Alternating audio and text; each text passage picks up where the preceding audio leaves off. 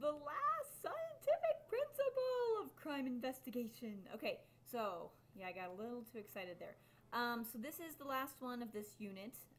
So we will finish up right now with crime scene photography.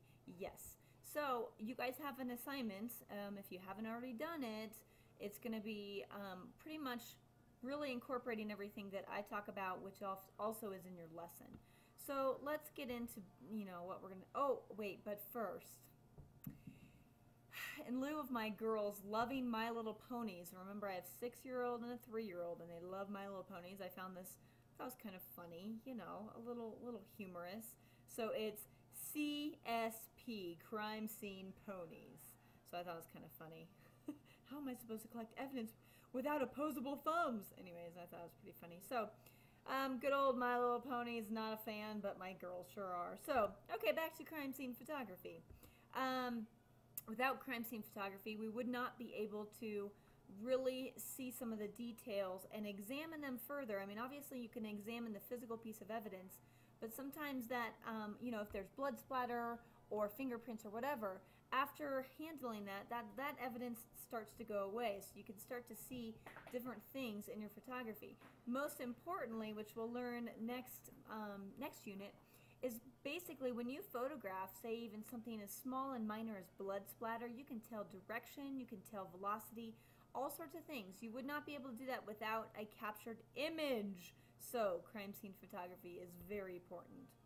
All right, so why photographs? Well, obviously, and I thought this was kind of a cool little mafia photo here, but document the crime scene and the evidence within it. So that's a really important thing, that obviously the first time you see a crime scene, you want, in order to reconstruct it, you want to see that image over and over again. Okay, so you can study that image, you can see the evidence within it, and you can start to reconstruct that crime scene with the aid of those photographs. Okay, so this is not a very clear picture, sorry about that, but as it blows up it looks really bad. But you can see all of these different evidence here. Okay, after time, obviously things get kind of moved and tweaked.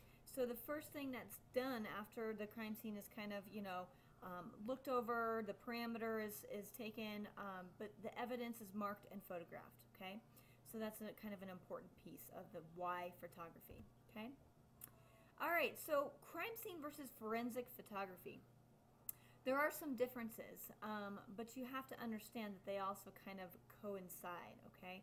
So pretty much all crime scene photographers are forensic photographers, but forensic photographers can go a little bit deeper, and they won't necessarily take photographs of just the crime scene. They may be taking photographs of criminals themselves, like mug shots and just other details, okay?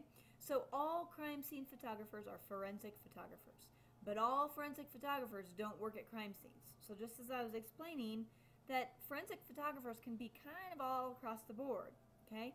Other types of forensic photographers take criminal identification photographs, they take photographs of disasters, engineering failures, or product failures, and many other things.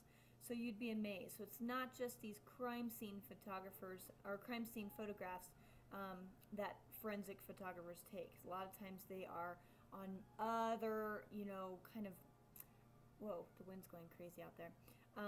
They're doing other things besides just crime, okay? So here's kind of some photographs of what a crime scene photographer would do. Here are bite marks, okay, on a victim.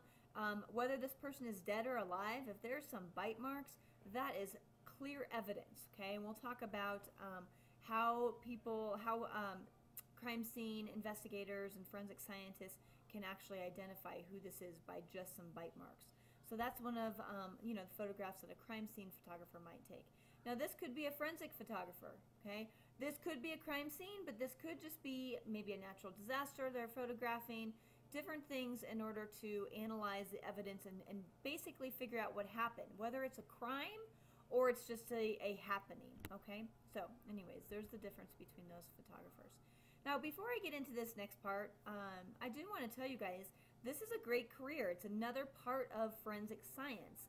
Now, you don't necessarily have to be a forensic scientist in order to be a forensic photographer. You can be, but you can also just be a photographer. Some people just love taking pictures.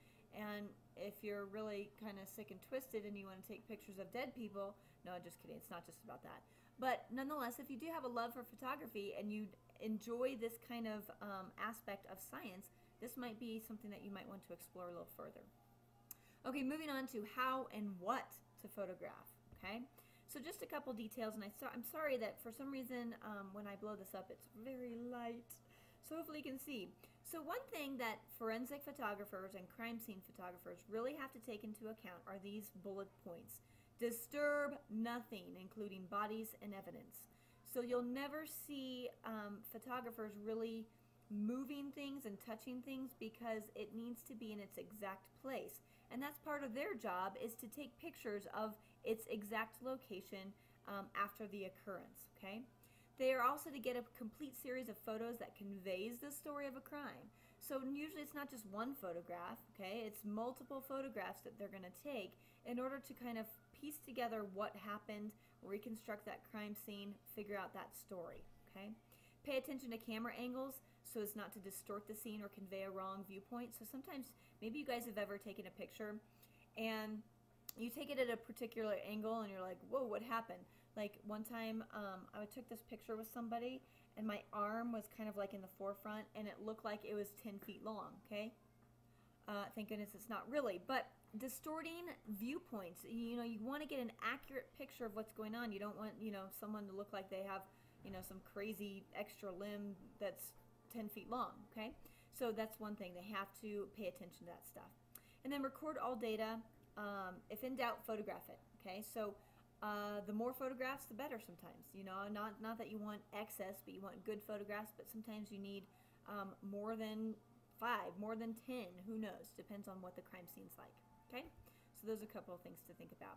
So this is somebody who is obviously photographing something outside, and you can see there's even a ruler next to this piece of evidence to show size, which is a really important aspect of crime scene photography as well, okay? They are dressed up in this suit as to not taint anything, okay? And this tends to be, looks like probably more of a close-up view, which I'm going to talk to you guys about in just a second. Here's another picture of a crime scene photographer who's taking pictures of evidence up close. Okay, so that's not really getting the whole crime scene. This is more dealing with the evidence. So in that, I want to talk to you guys about the four corners approach and then also the views that are always required. So this is actually from your unit in your course, okay? If you guys notice, I got that same information from here about what photographers must capture in the crime scene and what they must do. So those are those bullet points. But when we talk about the four corners approach, it says down here, four corners approach provides an overall picture that conveys the story of the crime scene. Getting the angles from all four corners of the crime scene, the room, maybe if it's outside, you're still taking 4 different angles. So really take that into consideration because everything could look different. You may see something from a different corner. So the 4 corners is really covering your basis. So make sure you guys kind of understand that that is such an important part of the crime scene photography, is really getting an angle, a good angle at each point in that crime scene location. Okay, so that's the 4 corners approach. Pretty basic, pretty self-explanatory, right? All right, now lighting is a big thing too. You have many different types of lighting. Now obviously when you guys go to take your picture, you're not going to be able to do many of these, but you can also talk about how some of these might help. Direct reflective lighting is actually where the photograph is used, sorry, the photographer uses kind of a flash at about a particular angle. I believe it's 10 degrees kind of direct to the evidence or the object, and as well as the lens. And that really kind of brings out some of the details. Okay, so that's called direct reflective lighting. Oblique low angle lighting actually creates shadows, but sometimes you would think, oh, well, why would someone want shadows? But sometimes shadows can actually show detail in something that you might have missed without that shadow. So it's kind of interesting. I tried to find a picture that was depicting that, and I could not. So I'm going to keep looking for something like that. Front directional lighting for fingerprints. So they actually have a specific type of lighting that before they dust for fingerprints, you can actually see, because fingerprints are just the oils of all those creases That's why we leave fingerprints everywhere, as the oils from our skin. So actually a particular lighting can actually show a fingerprint before it's even dusted, or other things are taking place with those fingerprints.